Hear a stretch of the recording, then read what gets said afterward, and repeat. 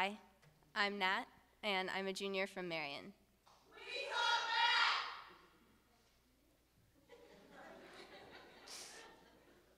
Nat! This poem is called Shakespeare Himself.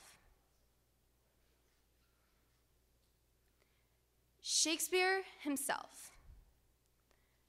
Do not tell me, for I've heard it all, and there is much to do with hate, but much more to do with love. I was always taught that parents love their children unconditionally. They could never hate something they created. She'd never admit it, but part of my mother has to hate me. And I think I've cried over school more times than I did when I found out my granddad had a heart attack.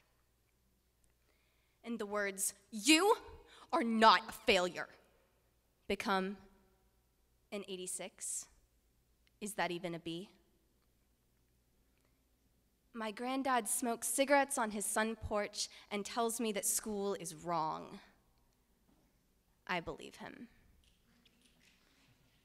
And when I came to his house and cried on his beloved couch and told him that I failed, he patted my head and got ash in my hair.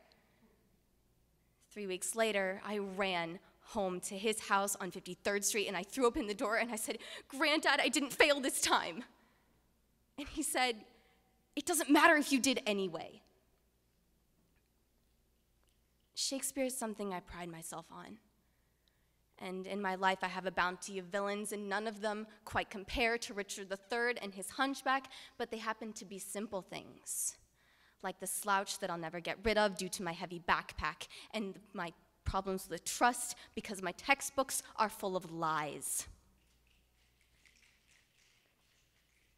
Shakespeare just so happens to be one of the 3 things that I am good at, besides self-victimization and being unpleasant.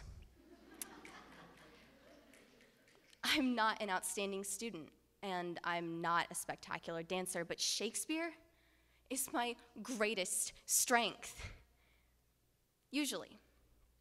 But I got a D on my Othello test, and I got yelled at in the parking lot of a McDonald's, and I cried because I got yelled at, and I got yelled at because I cried.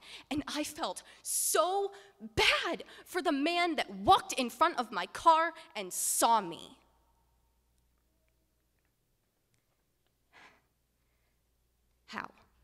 How could you have gotten a 72? I don't know.